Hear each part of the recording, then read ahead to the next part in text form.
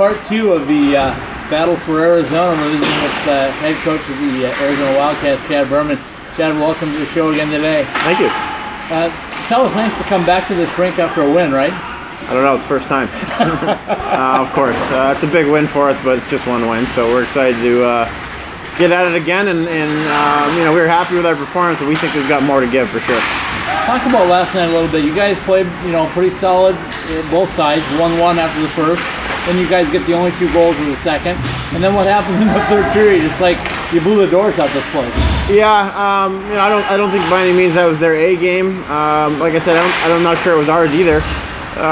You know, all I can say is this is the same energy we've had all week in practice. It's been the best week of practice we've had.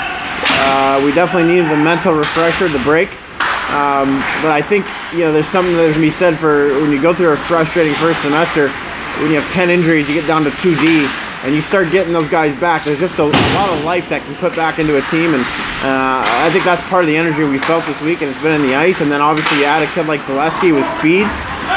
You know, it really adds to the dynamic, I think, of what we can accomplish this semester.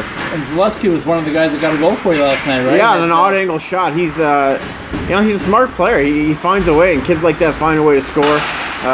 You know, I don't think that's a real high percentage goal from where he scored on, but yeah, a kid like that makes good decisions, put pucks in the right areas.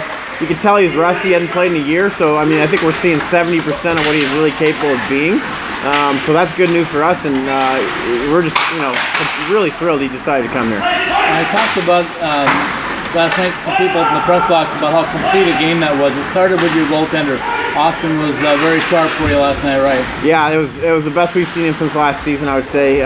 You know, it's tough when you have sporadic practice. When the goalies aren't getting shots, it's tough. So, you know, we were able to battle through it the first semester, and here we are. But I would say the biggest thing I noticed out of Austin, and again, it was the same thing we noticed in the week of practice, is he's really seeing and tracking the puck better.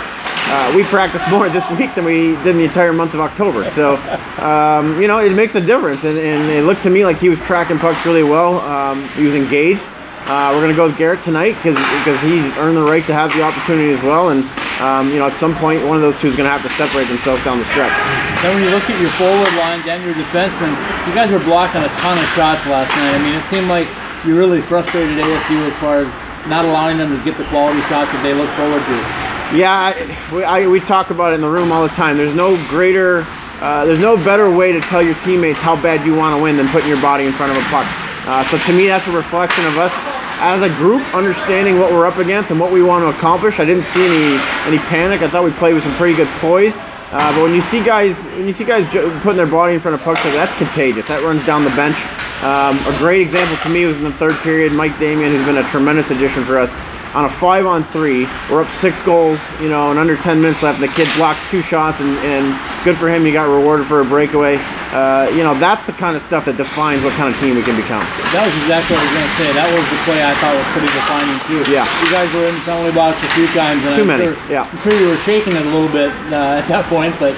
Well, I don't know if I was shaking. You know, here's how I assess the penalties. We can't do it, not against this team. If you give this team this many power plays, luckily our penalty kill was really good.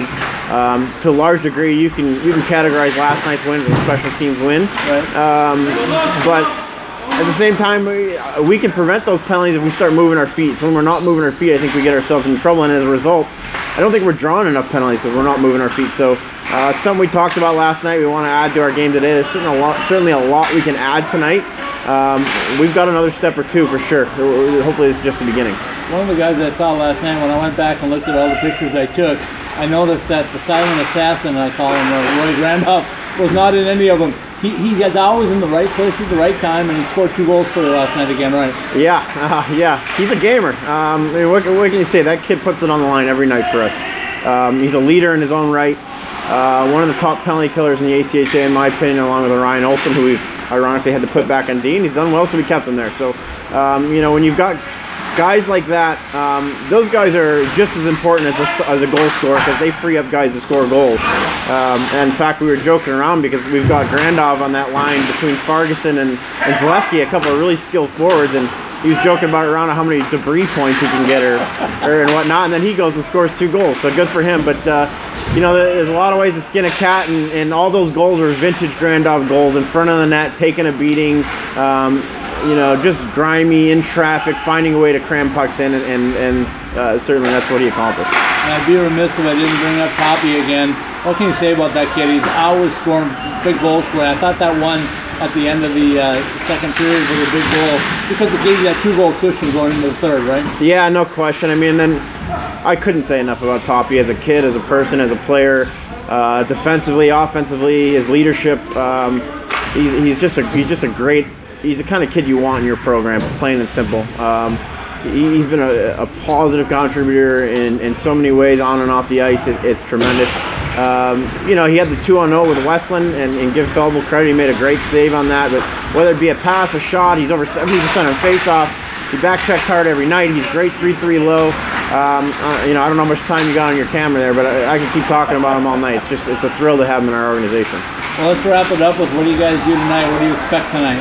Well, certainly we want to build off it. I think we understand it was a great night, but it was only one night.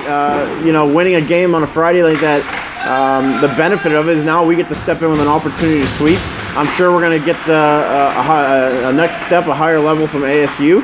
And I expect the same from us. We've got an opportunity at our fingertips here that we've got to be hungry for, and we're going to lay it on the line and see what we can do. How important is the sweep of these guys at this point in the season? I think anytime you beat ASU, it matters. I don't care if it's in croquet or thumb wrestling. It's a rivalry for a reason. These games mean more, without question. We haven't done a lot of it here. What I want to remind these guys through the tough first semester is we continue to have landmark victories. Last year we were the first team in 13 years to get a victory in the national tournament. We beat ASU for the first time last month in 4 years. Now we're the first team in another 4 years to beat ASU on the road. I'm going to look it up before we get in the room here, but it's got to be the 80s since we've swept in ASU, and we've got our work cut out to accomplish that, but what an opportunity in front of us.